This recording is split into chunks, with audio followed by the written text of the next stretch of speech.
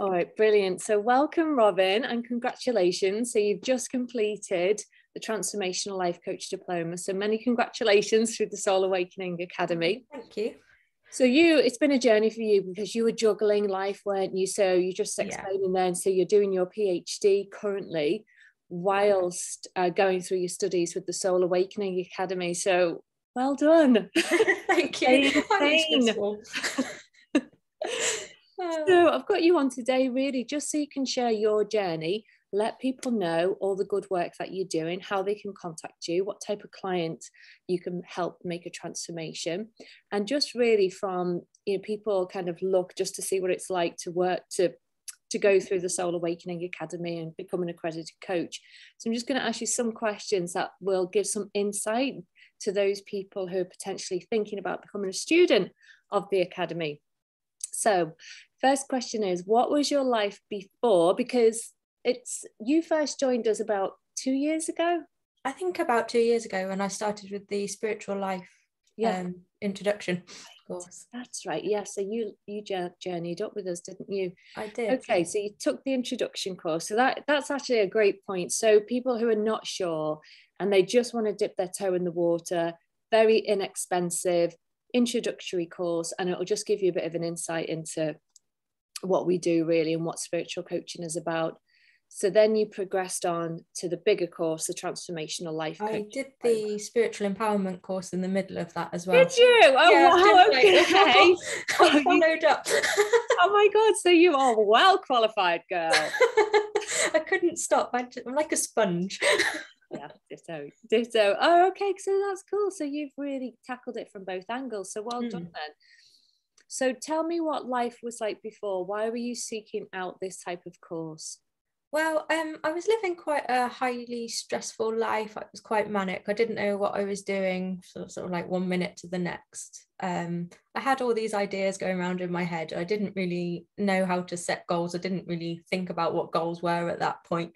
But I knew that I had a lot of healing to get through. I was repeating similar situations over and over again. And it's taken me about 10, 12 years, to try and really figure out what was going on. And I knew I had to do something different, really. Yeah. And why were you drawn to like the spiritual aspect of things? I guess you could say I've always been quite spiritually involved. I just think there's more to life than just going from day to day. And, I'm quite a firm believer in that we're not just a human, we're sort of a living soul in a human body. Yeah. And it's just our vehicle. Yeah. And have you found coaching has helped you personally with stuff that you were going through in your life? Definitely. Yeah. I can't recommend how much of a transformation I've had. I've gone from sort of feeling despair and fear, a lot of self-doubt, and how that sort of affected me day to day with self-discovery and spiritual aspects. And I felt that the coaching helped me uncover why I was feeling this way and how to move forward and break down those barriers. Wow, that's amazing. So what difference in yourself, like, is there anything tangible that you could say, okay, so for instance, well, at one point I wasn't getting out of bed, and then the transformation was I was getting out of bed and I was doing X, Y, Z. What physically can you explain to us can you notice the difference between then and now? Yeah, so it was probably just at the start of the transformation course. I actually had a mental breakdown at work. I was working for the NHS at the time, and I ended up being off sick for 2-3 months, I can't quite remember now. And I just, as you say, I couldn't get out of bed. I couldn't see through the trees. I was blaming myself for everything that was going on. I had a complaint. It was probably not such a big deal. It was just to say, why are you laughing at a joke when a patient had told me a joke, and silly little things like that. It doesn't seem like a big deal to you and me, but to me at the time, then it was. And after working through some of the course materials, I mean, it was a bit of a struggle to go, actually, I need to start looking at this. I'm doing it. I can't just push it to the side. I started to realize actually why I might be feeling that way and how to break down those sort of barriers. And I ended up going back to work eventually. And I could, when I was faced with these problems again, I could actually change my mindset, and it didn't affect me in the same way. Wow, that's so cool, Robyn. I won't swear, I normally swear, but I won't. You haven't heard me off camera. People hear me on camera, which is so unladylike, but that is amazing. So for anybody watching this who feels the way that you felt, just explain the way that you felt, because they're your audience basically.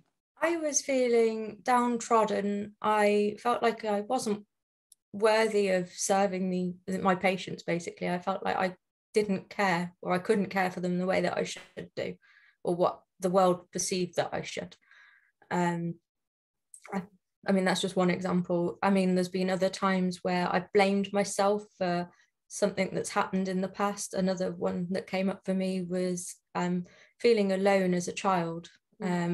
My parents divorced when I was quite young. One was always there, but the other one ended up in a relationship with a violent alcoholic, and the story plays on.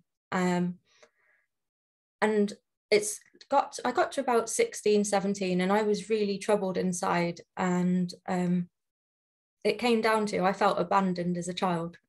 So that's another example of how I felt. Absolutely. And I mean, that's one of the biggest things that we work on with our clients, is the unconscious patterns that we carry on through, we pick up or we play out as children right the way through to our adult life. We're not consciously aware of it, but those subconscious beliefs and the filters, the way we see the world, they drive our behaviors, our values, our attitudes, and they affect every aspect of our life. It's mind-blowing. They affect our eating habits, they affect our levels of intimacy, our vulnerability, the way we can experience or not experience joy and bliss, the way we are with our family and friends. You know, every aspect of our life gets affected by our unconscious behaviors. So it's only when we go back into those to unravel them, to heal them, to work through them, can we then move ourselves forward. And if we don't, it affects our health. You know, you said you went from being somebody who was at work. What did you do, by the way? You said you had patients. So I'm a radiographer by trade. Yeah. So you went from being a radiographer to feeling complete overwhelmed, to not being able to work. And physically, did that present any physical ailments in you? Any chronic fatigue or? You could say chronic fatigue. I wasn't sleeping at night. I wasn't sleeping in the day. I was basically a walking zombie. I was suffering migraines with auras. Yeah, it wasn't very nice. It's that isolation, I think, would be the word to describe it. So your physical health got affected and your emotional health as well. So just touching on the physical health, have those symptoms subsided now you've done the work on yourself? Definitely. I mean, occasionally I'll get headaches, but I think that's probably not drinking enough or something. Yes. So we can put it down to, well, we occasionally do get headaches, and it can exactly. be It's not having water or sleep or too much time on the computer. That's so cool. Your story is so powerful, Robyn. Just going through these questions that I think we've answered them all. I mean, what would you say has been the biggest change in your life as a result of taking the course and doing the work on yourself more than anything? That's tricky. I'll have to think about that. I mean, apart from, you know, I'm much more level-headed. I start to question things as they happen, and then I can sort of change the course that I'm going to take the course of sort of where the event's going. But I suppose the other biggest takeaway is that, you know, I've started setting myself personal goals, also sort of business goals, career goals, just a goal in everything, not just daily but weekly. And I think that's the biggest thing for me.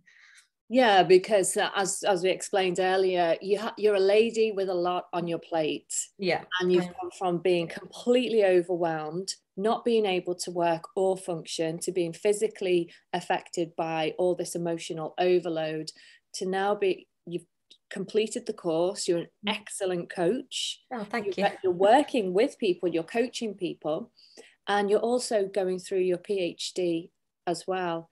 So you've gone from not being able to manage to managing a lot. So you're obviously excellent at mindset work, goal setting, future paced goals as well, and managing that for yourself. So that's one of the biggest skills. And I say to everybody who comes on the course, you have to, you know, walk the talk. Basically, it's not a tick box exercise. The coach is not just, okay, this is how you do it, and just tick a box and say you've done it. This is like, no, you have to now do this in your life, because your client is going to look at you and look at your story, and they want to know, has this lady walked in my shoes? Can she really help me? When I'm with her, will she really see me? Will she really get me? And will she be able to help me? And the answer is yes, because you've proved it to everybody, to yourself, that you now have this skill set that you use invaluably for your own life, and you can share that knowledge with other people now. So I am so amazed at people like yourself who pull themselves up and go forward with, because we can just stay where we are. It takes so much effort and courage to pull ourselves out of a dark place. I've experienced it myself.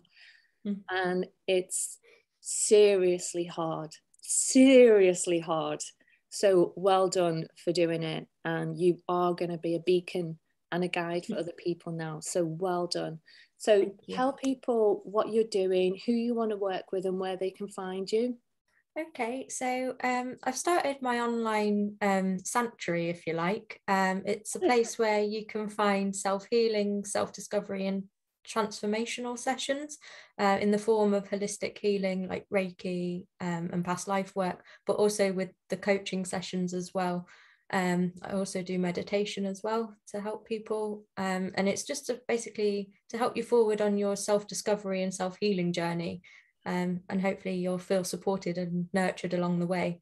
I tend to work, I don't have a specific criteria with who I work with, it's just whether it feels right for both of us.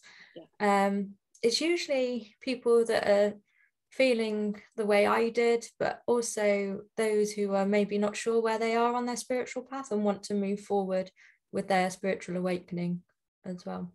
I do, sorry. No, go ahead, carry on. I forgot what I was going to say. No, that's okay. You can find my services on Facebook, on my Facebook page, which is Crystal Stream Healing.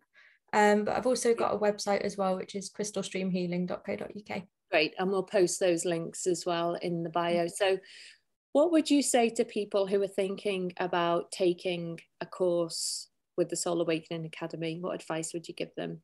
I think my best piece of advice is, if you're sitting on the fence, just do it and take that chance. It will change your life around, just like it did mine. You're not going to regret it. It builds on your foundations. It gives you the foundations of from coaching right from the bottom all the way up, and you'll get that greater understanding of yourself and the world around you. So yeah. Excellent, Robyn. Thank you so much for your time today. So we will share this to the hilt and get people to know about the amazing work that you can do for them to transform their life. Well done, Robyn. Thank you. Take care. Thanks.